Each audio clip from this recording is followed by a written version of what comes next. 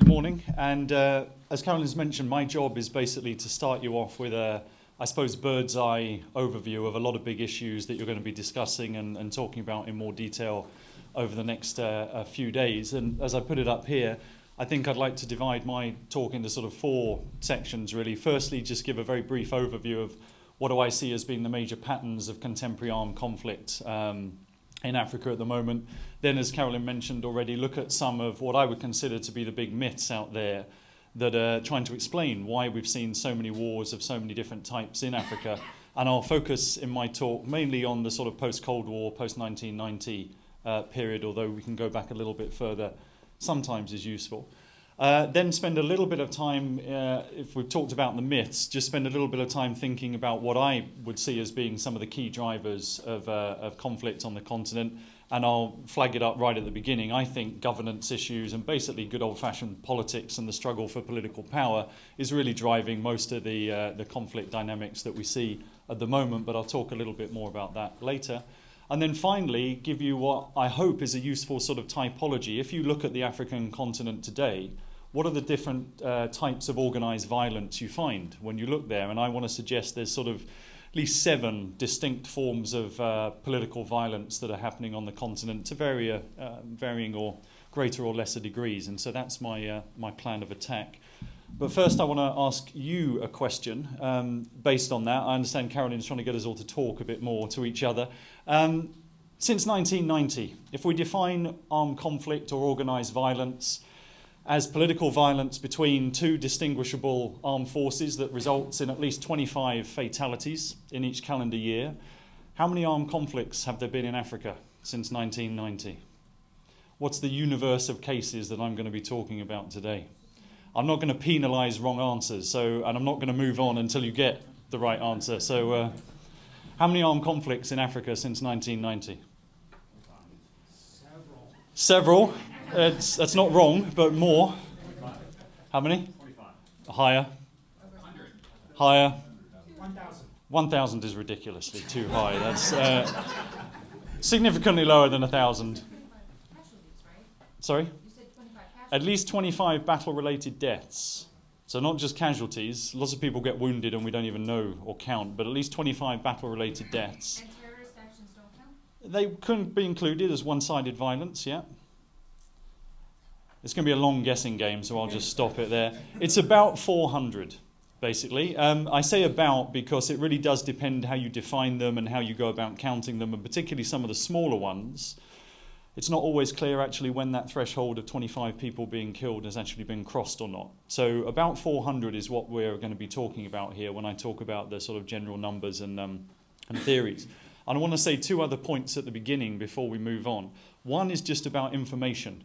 And basically the lack of good information we have about war and conflict in Africa at the moment. Even with all our surveillance technologies and other things, in the eye of the conflict storm, we really still do not have a good idea who is doing what to who, and when, and how many people are getting killed by whom, and that sort of thing. So there's a lot of sort of fuzzy edges in our categories of armed conflicts here. And the second point I want to raise at the beginning, and one that I'll come back to, is that most of the armed conflict in Africa at the moment is taking place outside of the state system. So most of our sort of traditional theoretical frameworks in political science and international relations and others have sort of trained us to look at what governments and states do. The problem, or just the reality as I would think about it, is most of the violence that's taking place in Africa at the moment is happening outside of that state system. It's not really between governments and other governments. It's often not even involving government troops a lot of the time. This is taking place really between various types of non-state actors. So that's the 2 points I want to flag up at the beginning. And if you think about those 400 odd conflicts in a sort of more spatial sense, there's a few databases we have out there that have been trying to map all these things. There's no, I should say another thing at the beginning, there's no single database that I think has really captured all of the types of political violence that I'll talk about today. But 2 of the main ones to start off with, ACLED, the Armed Conflict Location and Event Data Project, funded largely by the World Bank, has been collecting pretty good and systematic data since 1997. And you can see here basically where the conflict hotspots are over that period. And the other main data set that I'm going to use for my remarks today is from the Uppsala Conflict Data Program, which has been collecting information about these things since the early 1980s, and I think overall is still the best conflict database we have to address these issues. And again, you'll see, I can't see, but you'll see similar patterns in terms of where the majority of armed conflicts are taking place at the moment. Now, I'm going to talk about these different things up there later on. If we zero in then on just more contemporary period, what's been happening in the 21st century, you'll see some sort of good and bad news comes up here about the African continent. The big good news story is that compared to the early 1990s, Southern Africa has become a lot more peaceful region. And in the 21st century, the vast majority of the conflicts we're going to talk about are happening in that sort of broad swathe from West Africa through the Sahel across to the Horn and the Great Lakes.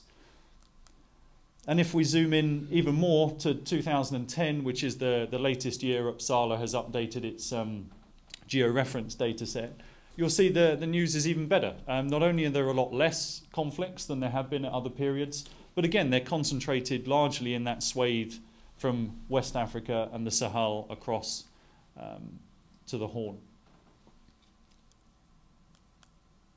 Now, that leaves us with a question. 400-ish armed conflicts since 1990. That means Africa has experienced more than its fair share if you look at it through population and individuals. Yeah? Roughly 1 billion Africans out of roughly 7 billion people on the planet. 400 armed conflicts in that period is far more than their fair share. Or if you look at it in terms of states, 54 African countries, about a quarter of the world's population. It's had far more than a quarter of the world's conflicts during this period. So the big question for us to think about analytically is what explains this large amount of armed conflicts? What is it that actually accounts for these? Now, I'd suggest you'll find a lot of, what I would call myths out there about what exactly is driving and explaining these types of violence. I've put more detail rather than less because I understand you can have a look at the slides and keep all the slides subsequently. But I want to run through what I think are some of the more common myths about what we've been seeing. First one, Robert Kaplan's idea, written in the early 1990s, but still subscribed to today by quite a few people, that we're experiencing basically the African version of a post-Cold War disorder. After the relative order that was imposed between the Soviet Union and US antagonisms, let's say, Kaplan talked about this sort of dystopian future where after the bipolar gloves had come off, if you like, or sorry, the cauldron had stopped simmering, there was going to be a whole lot more conflicts break out. And in Africa, to a certain extent, this proved true. In the first couple of years after the end of the Cold War, we did see a spike and a rise in the number of armed conflicts. But since then, we've seen a pretty dramatic decrease from the peak of armed conflicts in the mid-1990s until where we are now.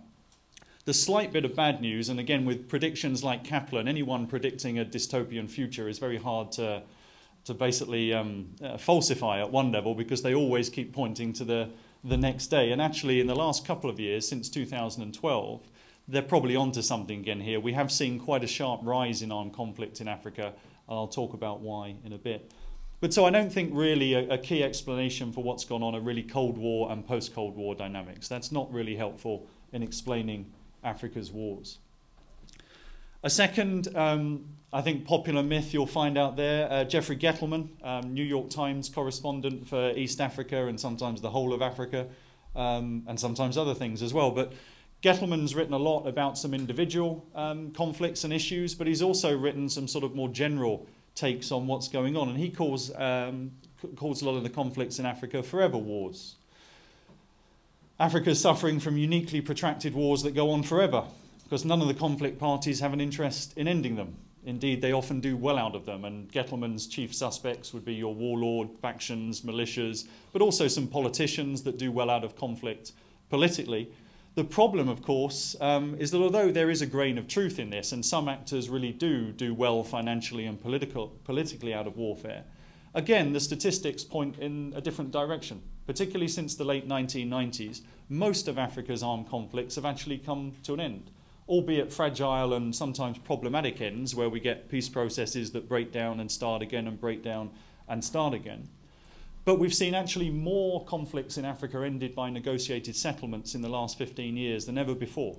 So I don't think it's really useful to characterize these as really in a sort of pessimistic forever war type sense. A third popular myth you'll hear. This is less from the New York Times and actually a bit more from ordinary Africans. You'll often hear that you can't understand or you can't explain what's happening in terms of wars on the continent now without understanding the colonial legacy, and in particular the colonial legacy to do with the creation of arbitrary political borders on the continent. These borders are either separating groups that should be together or lumping together groups that should be kept apart for different reasons, whether this is based on linguistic ties, ethnic identities, religious groups, or what have you. And so there's a lot of arguments here that if only we'd have drawn the sort of international political borders in Africa differently, we'd have a lot less tensions and conflict between the groups there. Now again, I think this is mythical in a number of senses really. Number one is that just all political borders are arbitrary.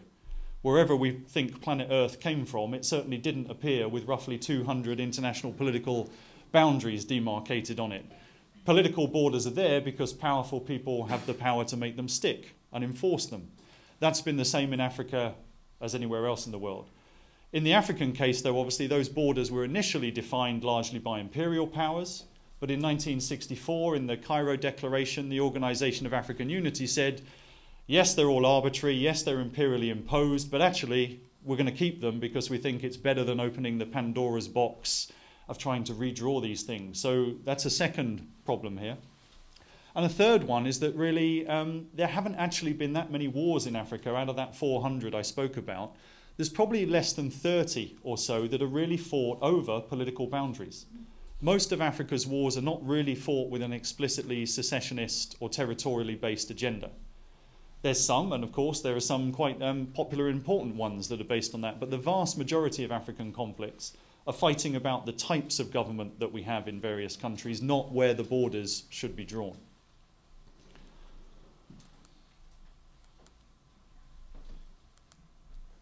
Ethnicity. It's all about tribalism. It's all about kith and kin.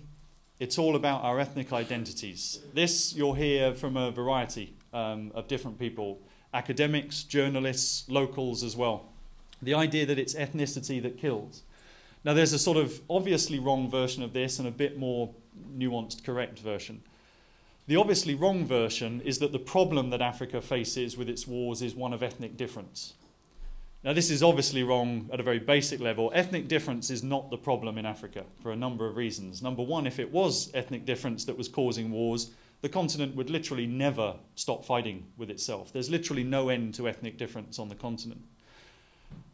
Really what's happening is when ethnic differences get politicized and instrumentalized for somebody's agenda, be that a general, a politician, a warlord leader, or what have you, it's the manipulation and the stereotyping of certain ethnic groups or religious identities or tribal identities that are then used in various agendas to promote political power or gain economic resources or whatever the case may be. That's really the problem. And so I think of it in simplistic terms as ethnicity is not the problem, but ethnicity plus a sort of stereotypical and problematic political agenda. And when politicians and others manipulate ethnic identities for their own political purposes, then we start to see more important variations of this dynamic taking effect. Where it's, I think, quite accurate, though, at one level, is if you do take a snapshot, let's say it's South Sudan, end of December 2013, who is killing who in the capital city, in Juba, and for what reason, you can, of course, make a very good case that Nuer and Dinka identities are literally the difference between life and death, depending where you live. But looking at the dynamics of how a war unfolds and who might be killing whom for various reasons once the fighting starts is not the same thing as explaining why these fights start in the first place. And so what I would say here is that while you can always find cases where ethnic identity can get you killed if you happen to be in the wrong place at the wrong time, it's not ethnic differences per se that are really driving the conflicts. These are much more about political struggles.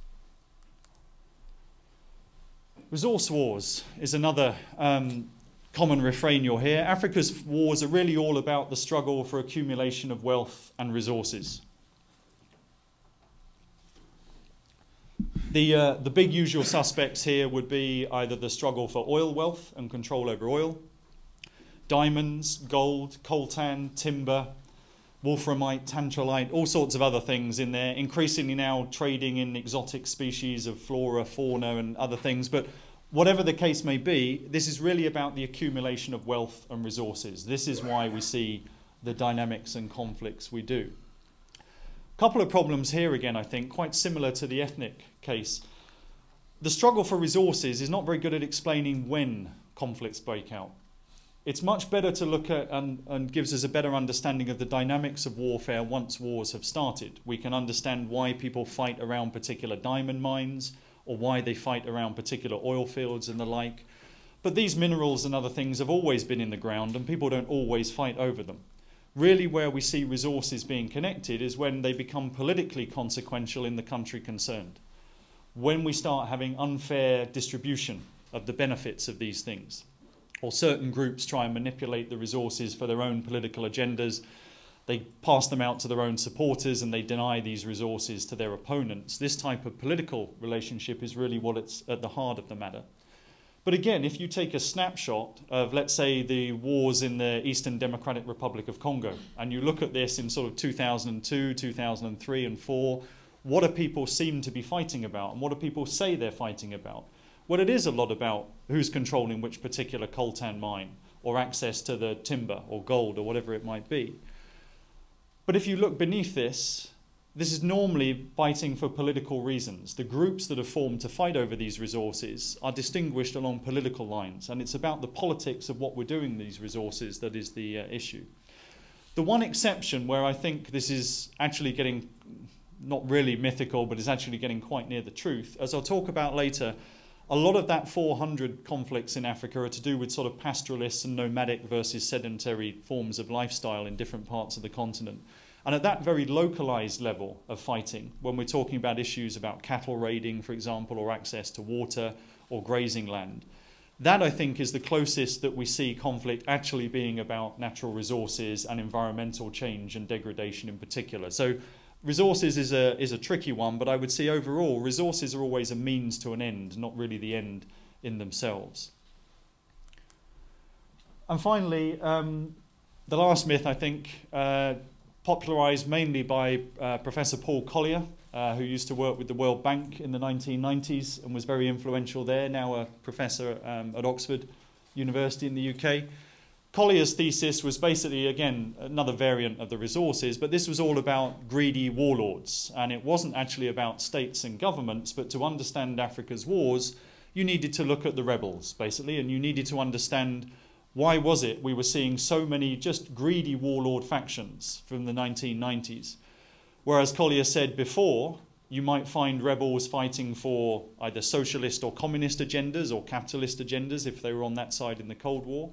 Or you might find rebels that were actually articulating alternative political reform agendas for whatever country they're fighting in. Collier says these days that political set of grievances is not really important, and if it is there, it's just rhetoric. What these guys are really about is the search for wealth, and it's a struggle for greed, and a factionalized one at that. And I think are lots of problems with these, but I'll just flag up a couple. Number one is no one would say that the rebels are unimportant in explaining Africa's wars, but I would make a case that normally actually understanding the regime in power in whatever state you're talking about is actually a more important place to start. And a lot more wars seem to start because of what the regimes in power do than necessarily what the rebels are concerned with. Secondly, there's all sorts of problems with, really, does greed actually explain why conflicts start and what we see happening in them?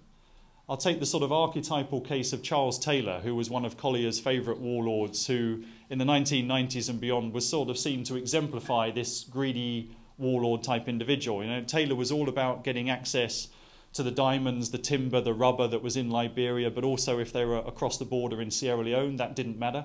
He created what was known popularly as Taylorland, which encompassed basically a whole swathe of Sierra Leone and its diamond mines up in the northeast.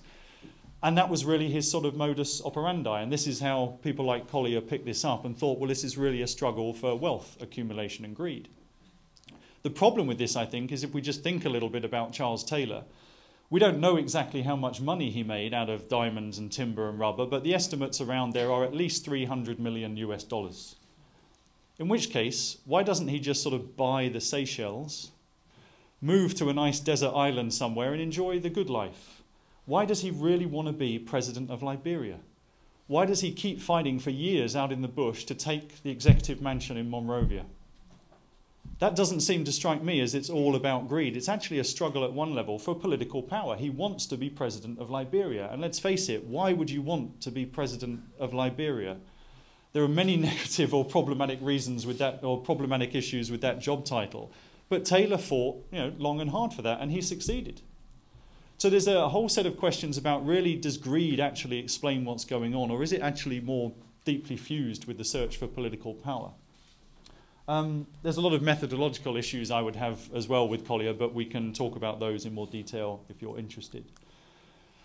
So if I think those are some of the key myths as to what's been driving conflict in Africa, what do I think are the real drivers? Unfortunately, it's not particularly exciting, and it's blatantly obvious at one level, but I think we just have to go back to good old-fashioned politics, and particularly governance structures.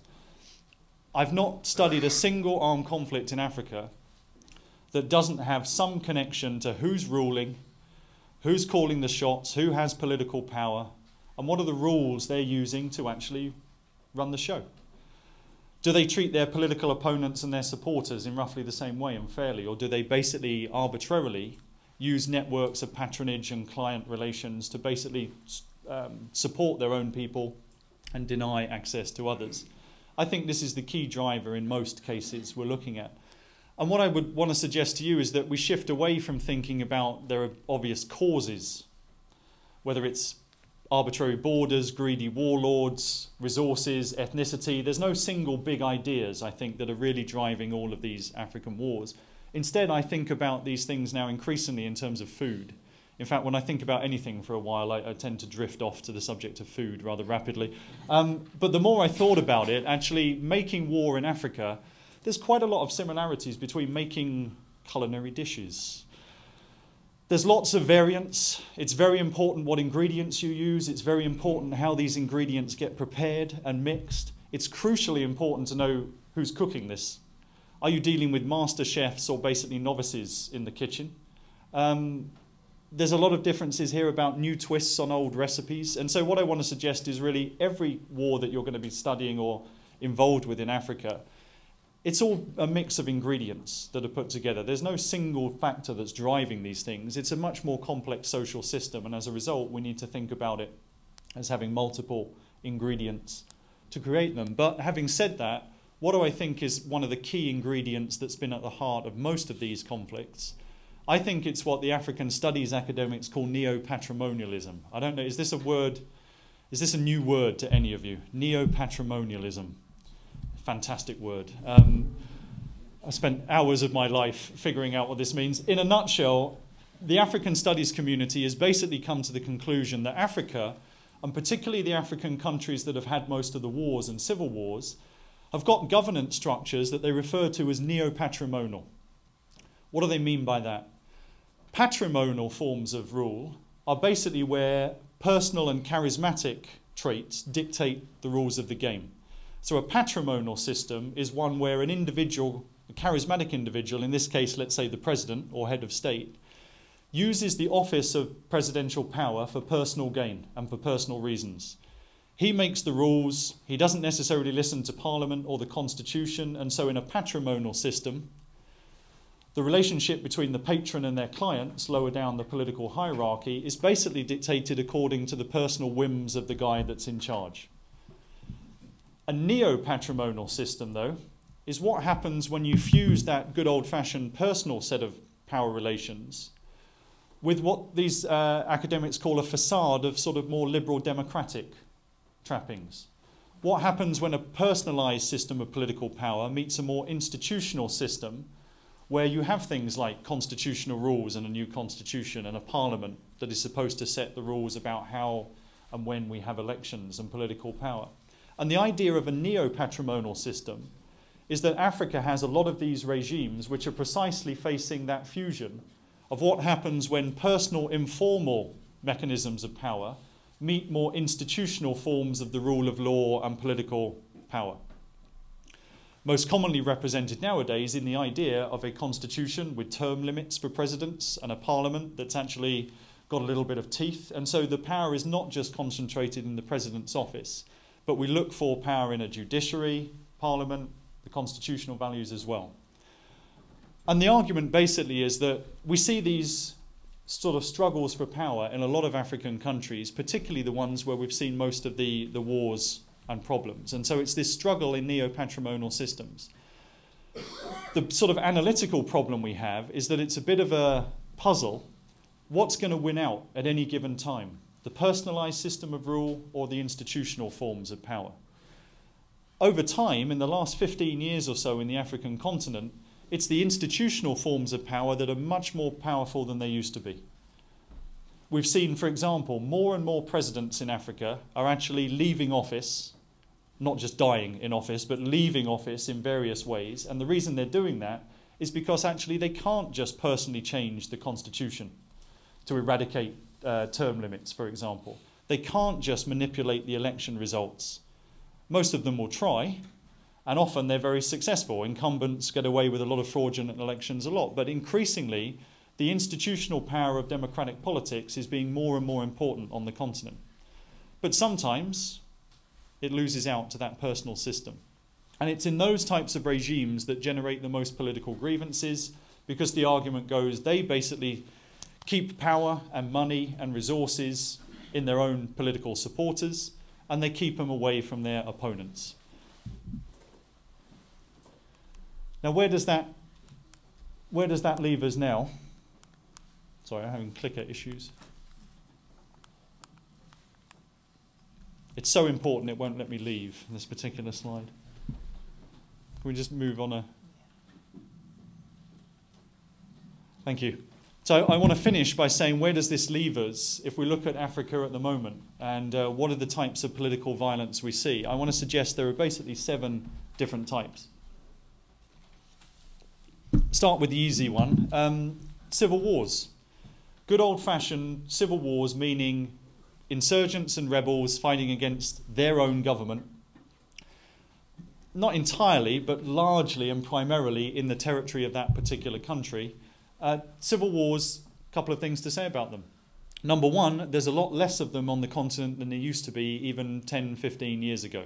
In fact, if you look at the latest Uppsala data there from 2013, there's actually only 3 civil wars that get above the threshold of at least 1,000 battle-related deaths in a year. The other ones, the other shaded countries there, minor armed conflicts where you kill between 25 and 1,000 battle-related deaths in a calendar year. But only 3 have crossed over the threshold. If you looked at the map of Africa in the late 1990s, early 2000s, you'd have found well over a dozen of these. They're getting trickier in that they're becoming more transnationalized. A second form of conflict, or it's not really one form, but I haven't got a good or better label for this. So let's say the politics of labeling these types of violence, are very important. They're very political, literally, and having to admit that your country is in a civil war in public discourses, for whatever reason, seems to raise the level of seriousness to something that is really paramount. Whereas all Uppsala is saying, the way they classify their data and the way they come to their conclusions is, as I mentioned right at the beginning, they call an armed conflict anytime you can find 2 organized political groups. So apart from governance, the clue is to look for acronyms. Basically, can you find an organization? So for example, in Nigeria, Muslims and Christians are not political organizations. They're broad religious categories. But if it's like MEND in the Delta or Boko Haram or other types of organized groups, if they then can count in their surveys of media reports and other things at least 1,000 battle-related deaths going on in Nigeria as a whole between these groups, that'll cross over the threshold of civil war. So that's how they count it. But they don't really put any more sort of political emphasis on the label than that. They don't even classify Boko Haram as a terrorist organization in Nigeria. Again, I'll come back to the politics of one-sided violence, if you like. The classifications that you get and the labels you get in the political discourses, are not necessarily the same that you'll find in the databases and the academic frameworks for doing this. But I'll come back to that point in a minute. The second thing I think you'll find are what I would call wars within wars. I just don't have a better label for this, but I think you'll see the point. If you look at Somalia, or you look at the Democratic Republic of Congo, or you look at the Sudans, or even Nigeria, as we just mentioned, you don't see one armed conflict going on. There's not a war in Somalia. In fact, what you've got is a whole series of interrelated armed conflicts in which sometimes the actors are different, sometimes the dynamics are very different, sometimes the methods and the political agendas are very different. But instead what you've got going on is a whole array, a sort of Gordian knot, if you like, of different types of armed conflicts going on. But they're taking place in the same territorial space, mostly. And they're involving interrelationships that get more or less complicated between different actors and agendas. And we can think, I would encourage you to think of these relationships at sort of 4 levels: the local, the national, the regional, and the global. All of Africa's wars are at once localized, nationalized, regionalized, and globalized. They're not just one of the above. They're local in as much as they're always fought, obviously, about a particular piece of land and territory, whether that's a diamond mine, an oil field, a particular town, a strategic port, whatever it might be. They're always implicated in national politics. These things never stay completely local, but the big national players always get involved in some way, shape, or form. Not always necessarily government soldiers, but they affect the national political agenda. They're often regional in that they involve support from outside states, or they cross the territory of at least 1 or 2 countries. And they're often globalized. Well, they're always globalized in the sense that there is a whole lot of belief systems, networks, processes that are global in nature, not necessarily Africa-specific, that affect the dynamics of conflict on the continent. Think, for example, of the one issue of small arms and light weapons in Africa. There's a few countries that manufacture these, but I've never, ever in my life heard of a rebel group or a government in Africa that said, you know, we'd love to fight a civil war, but just can't get our hands on the weaponry to do it. You know, we're full of these political grievances. If only we could find some AK-47s or some RPGs, then we could have a proper civil war. Everybody can get hold of whatever they want. And it doesn't just apply to small arms and light weapons, it applies to a whole lot of other things as well. Or belief systems. You know, at the moment we're focusing most on sort of extreme versions of Islam and notions of jihad, but also global frameworks in terms of UN peacekeeping operations, the humanitarian and development industry that's implicated in all of these conflict zones play very important roles. So we're not looking at just a war, we're looking at interrelated wars. The third thing we'll find recently, and this is actually one area of conflict that has increased in the last decade or so, is good old-fashioned military coups. And for whatever reason, since the 1960s, globally speaking, Africa has been the epicenter of coup d'etat in the world. And again, for whatever reason, West Africa has been the epicenter of coups within Africa and within the whole world. Depending on what you think has been happening in Lesotho, for example, earlier this year, where we're up to about a dozen of these things now since 2003. Obviously, they tell us some important things about the dynamics of civil-military relations, and still they tell us some interesting things about the idea that a lot of, not necessarily even that senior military officers, think they can really change political dynamics in a country just by taking over the executive mansion. We've had some happen by accident as well. If you've been following what was going on in Mali, you can nowadays do coups without even meaning to do coups, apparently. One thing to mention, the African Union has changed its position on responding to coups since the late 1990s, but when the AU was created back in 2002, the AU now takes a principled stance on condemning all forms of what it calls unconstitutional changes of government in the continent, and these include military coups. It's got into some interesting political debates in the Union about the question of whether there can be such a thing as a good coup, basically. Mauritania might be one example. Mali was interesting, but there's a few others. Niger as well generated some interesting debates about this. If the military might actually put you on a course to democratization, which your previous regime didn't, for example, this has got the AU into some interesting situations. Libya, Egypt as well. Fourth type of conflict, electoral violence. Quite a few of that 400 list of armed conflicts that I mentioned at the beginning are sparked and revolve around electoral politics and electoral cycles in particular African countries. Now, we've got a new data set published relatively recently here, which has looked at all elections in Africa since 1990 up to 2008, and then mapped on, obviously, what was happening in terms of political violence there. And there's good news and bad news here. Since 1990, Africa has held about 250 national parliamentary elections now. Out of those, 20% of them, 1 in 5, have produced targeted assassinations and violence where at least 10 people have been killed. Which means 80%, or 4 out of 5, African elections don't lead to the deaths of 10 or more people. Now, clearly, an election that leads to the death of 1 to 9 people is not ideal in many respects. But when we're thinking about, the big sort of news stories, the Zimbabwe's, the Côte d'Ivoire's, and other big sort of conflicts around electoral politics, it's important to keep this in perspective. Most of the elections that are happening in Africa are doing so without large amounts of violence connected. But there are a few countries, about a dozen or so, obviously in our cases, Côte d'Ivoire, Kenya, Zimbabwe have probably been the most focused on here, where violence does get generated and follow the electoral cycle. Their conclusions, obviously, most of it takes place well before polling day. The intimidation and violence is best done well before you actually get to the voting polls.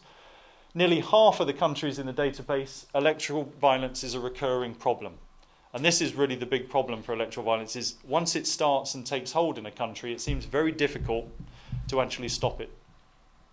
The incumbent is usually the perpetrator of the vast majority of the violence. And if you're interested, presidential elections seem to be slightly but not massively more violent than the more legislative ones.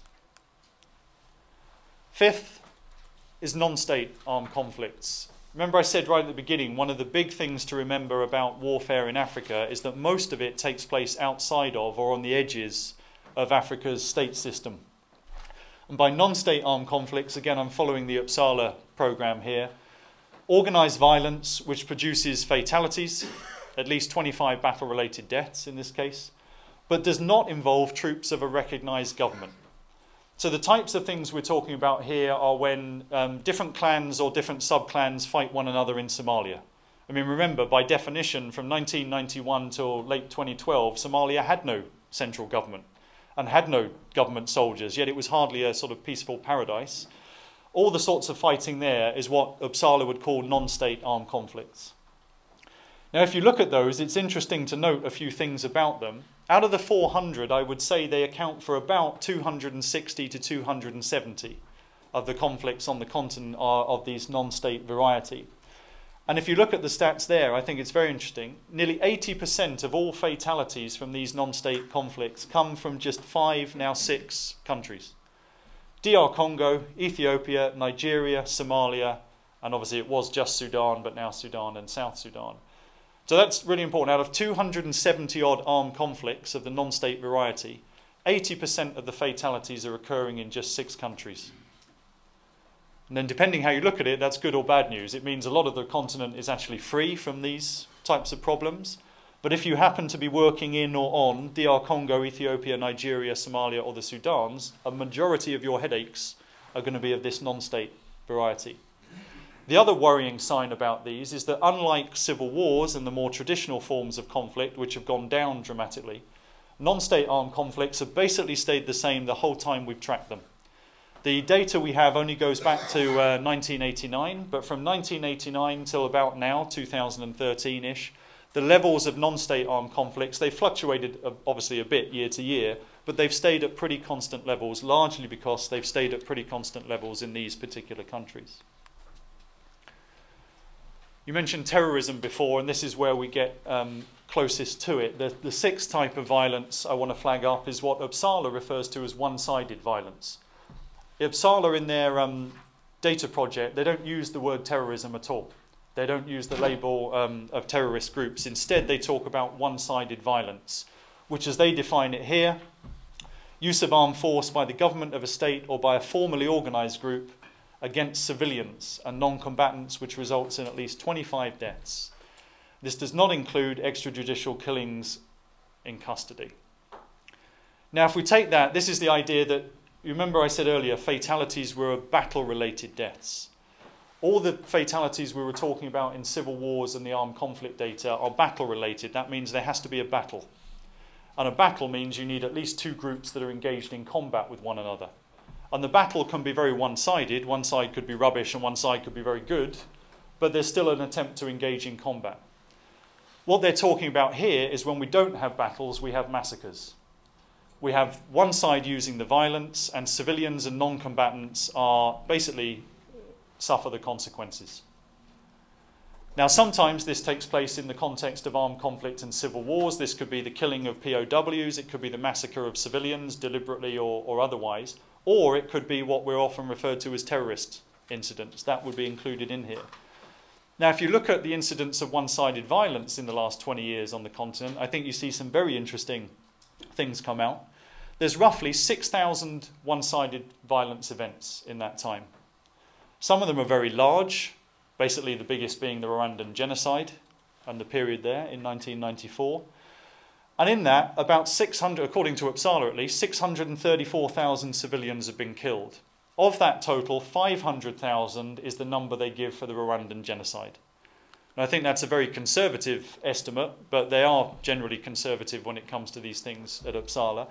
But if you think of 500,000 out of 634,000 have taken place in 1994 in Rwanda, you'll see again how skewed this is by the genocide. Those episodes have taken place in 31 different African countries. But amazingly, I think, 97.4% of all these massacres have taken place in just 6 states. Rwanda, which is by far the biggest because of the genocide, DR Congo, Sudan, and now South Sudan as well, Liberia, Burundi, and Uganda.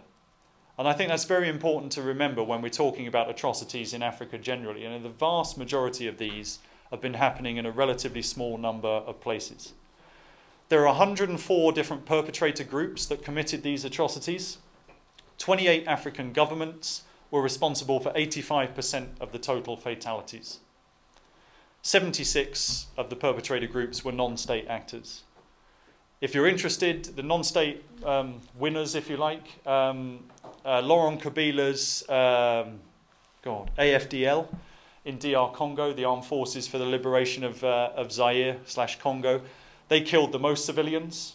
Charles Taylor's National Patriotic Front in Liberia was the second biggest non-state perpetrator, and the Lord's Resistance Army in northern Uganda and around CAR, DRC and South Sudan are the third biggest non-state actors. The vast majority are in the 1990s, and this is largely good news. These are reducing. But if we take a snapshot of where we are now, and I suppose back to your Nigeria point as well, this is from the Political Instability Task Force, initially started up in the early 1990s, CIA and a bunch of academics, largely at George Mason University here, created this Political Instability Task Force, basically to try and predict 2 years ahead of time instances of state failure. And one of the things they've been looking at lately is atrocities. And from January 2013 to February 2014, you'll see where the atrocities have been occurring in Africa. And it's pretty stark. Nigeria has been seeing far more than anyone else.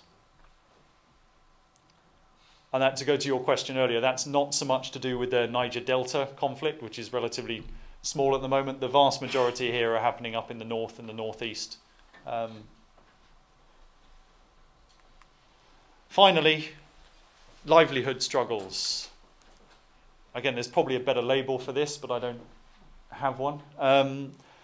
What am I getting at here? Very localized struggles, normally over access to environmental issues, let's say. Access to land, whether that's for agricultural purposes or grazing. Access to water or other local resources. A lot of the time, excuse me, these conflicts take the dynamic of sort of sedentary farming communities versus herding communities. A lot of these conflicts revolve around cattle raiding, for example. But cattle raiding with AK-47s, as I put it there. A lot of communities, particularly, let's say, in areas of South Sudan and Sudan, particularly around the Abyei region, which has become very controversial in recent years. You know, cattle raiding has always been an important part of society and life there, not just for proving your, you know, your transition from a boy to a man and to a warrior, but also for various types of, like, let's say, economic and resource-related aspects to do with your community. But whereas traditionally these things took place and relatively few people were killed, when you add into this a sort of admixture of small arms and light weapons, you're now seeing cattle raiding wars in South Sudan that are killing hundreds of people at a time. Why is this? Well, they're being brought on and exacerbated by a couple of major factors. Demographic factors, populations are increasing dramatically in these areas, and environmental stresses are also causing part of the problem. I haven't got detailed here, but if you look at Lake Chad and the Lake Chad Basin, for example, or Lake Turkana between Ethiopia and Kenya, these water sources are literally shrinking. And over the last 20, 30 years or so, they've been shrinking by tens of kilometers in some cases. And as a result, the pastoralist communities and the nomadic communities that have always grazed along these particular water courses are moving in different directions and coming into conflict with the others that are there. Add to that, in a lot of these places, Sudan, Somalia, Ethiopia in the hinterlands, there's been a breakdown of all sorts of traditional forms of governance and authority structures. And a lot of young youths basically are taking matters into their own hands to change a lot of the power structures there. And that's where I'll leave it. So hopefully there's a lot of information that you're going to talk about more over the next few days, but hopefully that's a reasonable bird's eye view account of what's happening.